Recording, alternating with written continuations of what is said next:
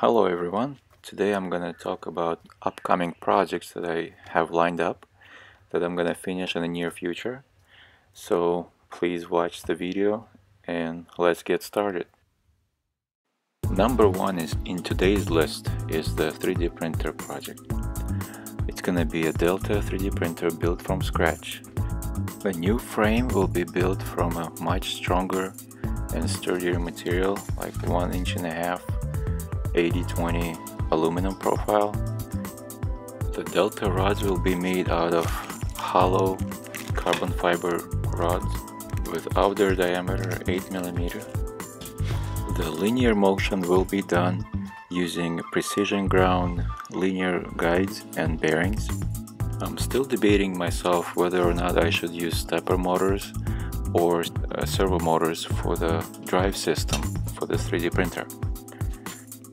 And here I'm just showing off what I've done so far to the printer already.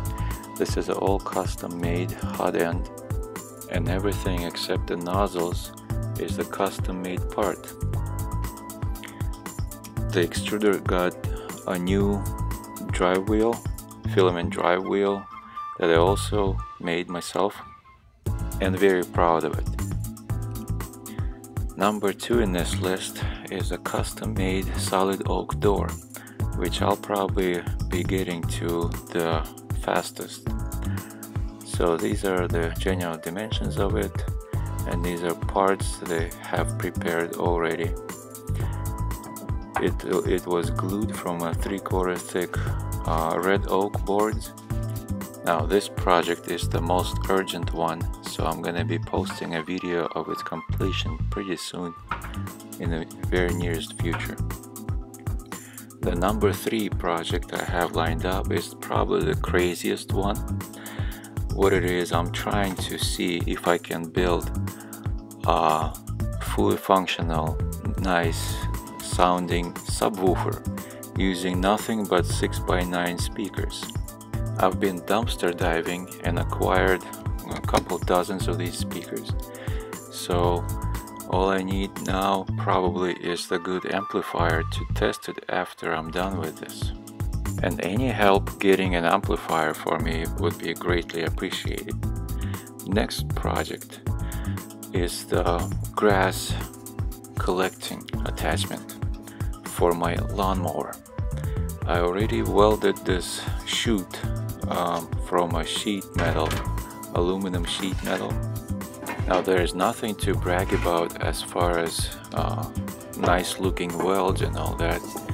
Not saying they're perfect, but they should hold up. It is welded on both outside and inside of each seam and looks like this. It will be attached to the mower using those two thick tabs. After I drill a hole in them and put a pin, it will still be swinging up if needed.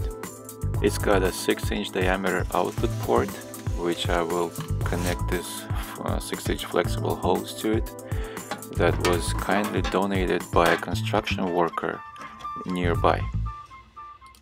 This hose will be delivering grass blades and leaves up to something that I'll still be putting on top of the mower, like a bag or a collector of some sort. I'm still thinking about that.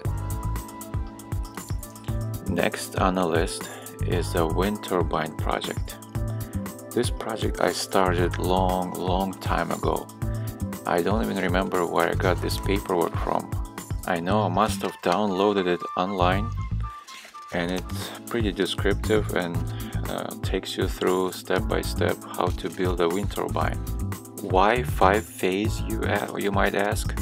Well, just because I can.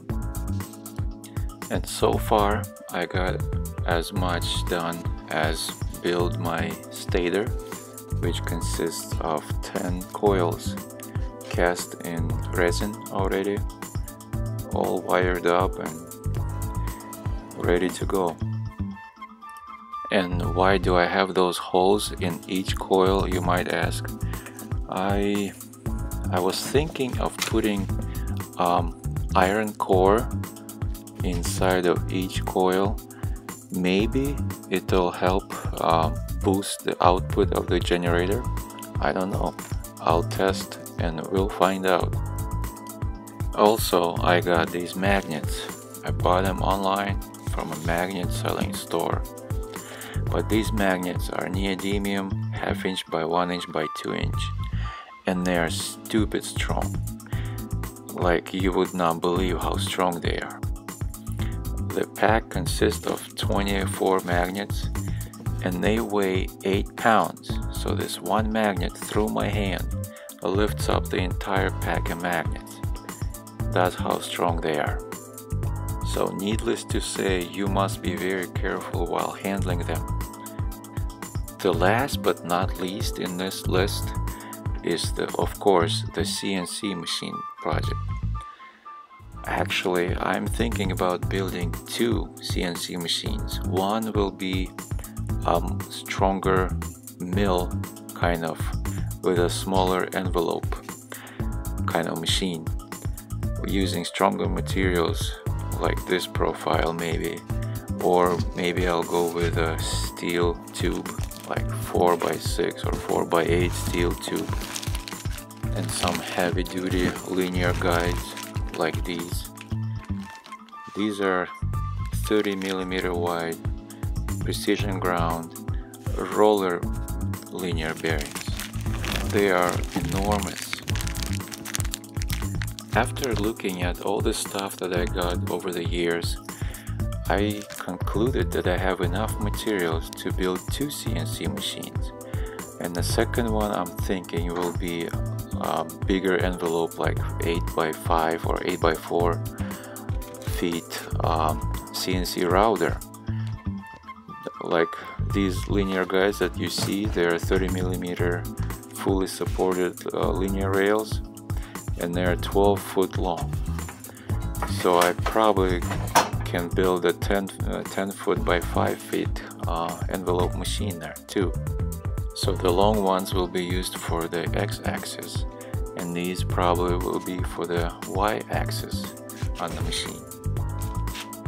These are 20mm wide linear guides. So if you found anything of what you just saw interesting, hit that like button. Please also share and subscribe for more videos, and let me know in the comments what you think. Thanks for watching and have a good day.